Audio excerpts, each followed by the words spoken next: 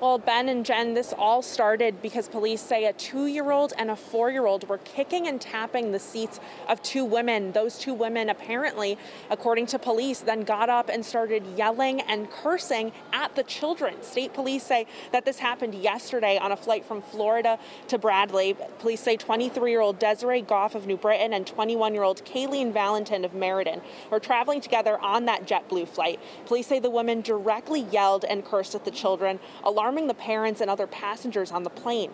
State troopers were called to the airport by the captain and removed the women from the plane when that flight arrived. Both women were charged with breach of peace and impairing the morals of a minor. They were both released on a $5,000 bond, and they're due in court later this month. A pretty wild story out of here. I just had a chance to speak to a passenger who said she's a mom herself, and those situations are super tough when the kids are acting up. You don't know what the circumstances are, so she said she feels for the parents in this situation. And she said also with COVID times, it's stressful on the plane to begin with. Live in Bradley, Gabby Molina, Fox 61 News.